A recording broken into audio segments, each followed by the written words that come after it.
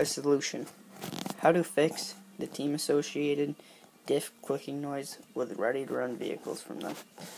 Well,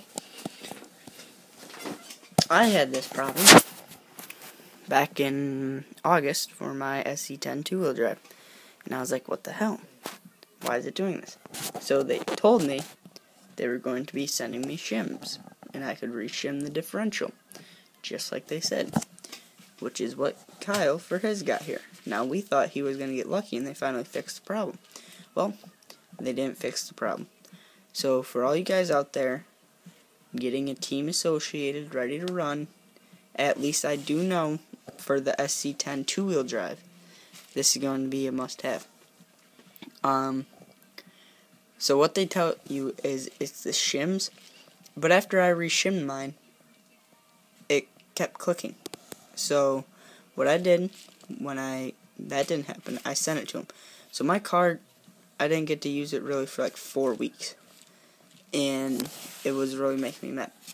So what we did, before we waited for the shim, we bought a SC10 gear diff rebuild kit. This was from High Octane RC. It was $15, and we ended up not needing this. Do you need that? No. This is your solution. You need silicone diff fluid. Now 10,000 weight is what we went to, because that's what their mechanic up there, he's big in team associated, said run. I'm not sure like what setups or whatever with the fluid. I don't really understand the diffs and what different fluid, so I can't tell you how to set up your diff, but this did fix it. You need the silicone oil. So now I'm probably asking, what do they fill it with?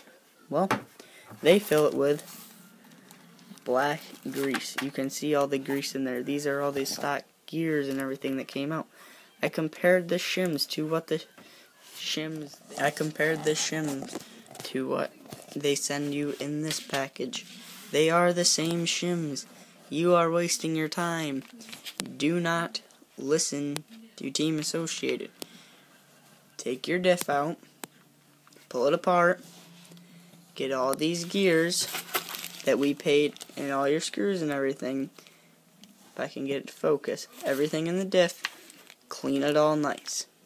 Now, if you think you're going to lose something, yes, go right ahead. You can buy a spare diff rebuild. Not a bad idea. But if you don't want to spend your $15, you can just clean all these parts. Okay? So if you clean all the parts, you clean the inside of the gear, just clean it all, try to get as much black grease out as you can. It is alright if you get some black grease in there, but you want to get it all out for the majority. Like, grease is good, but you're not going to want to fill the whole diff with black grease. You want to put in your diff fluid, actual diff fluid.